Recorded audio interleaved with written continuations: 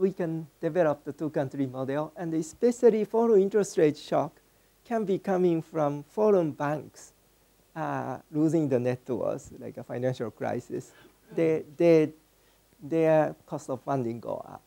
So that's the likely source of the foreign interest rate shock.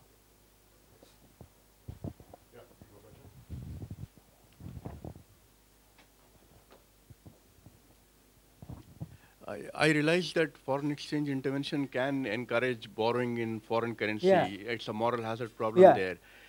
However, if you were to divide foreign exchange stabilization into two kinds, one the usual kind and the other specifically target to take care of the extreme sudden stop situations, then the stabilization aspect can be far more important than the moral hazard part, in which case there's a role for stabilization. So, but my sense is the macroprudential policy can be more effective than foreign exchange rate interventions. I have to lay out all the model, but right now, macroprudential policy is when the economy is booming and the banker is borrowing more from foreigners, you try to discourage. And when the sudden stop comes, you reduce this tax or even subsidizing. And that way, real exchange rate can be more stable.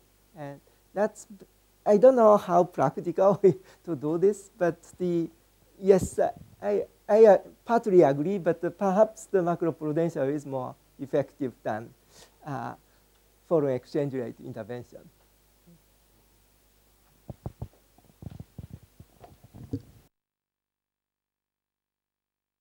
Depreciates so much, and all the banker gets lost so much, and they enter into the net worth become tiny, and the borrowing capacity drops so much.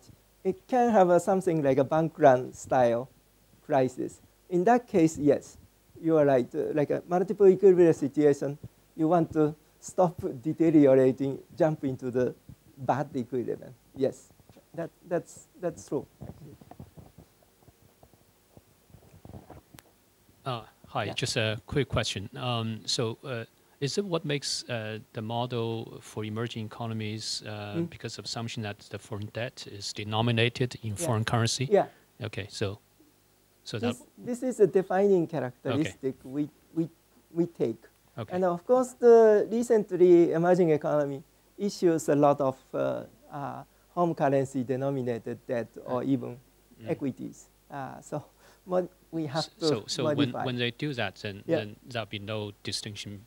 Yeah, but the problem is because a lot of mature economies, I mean, like the U.S. economy also. Yeah, but often like BIS or Hyunsin notices even if the emerging economy issues a home currency denominated debt, and the foreigner is going to hedge this one, and the provider of hedge is actually the emerging economies exporting sectors or and at the end of the day, who is going to bear the exchange rate risk is not clear.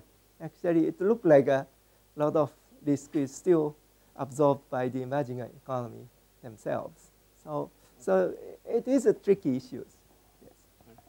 Do we have time for one last question, or we're done? Okay. You can meet him immediately after. Let's thank Professor Kiyotaki profusely for that great talk. Okay, so that ends the session. Thanks.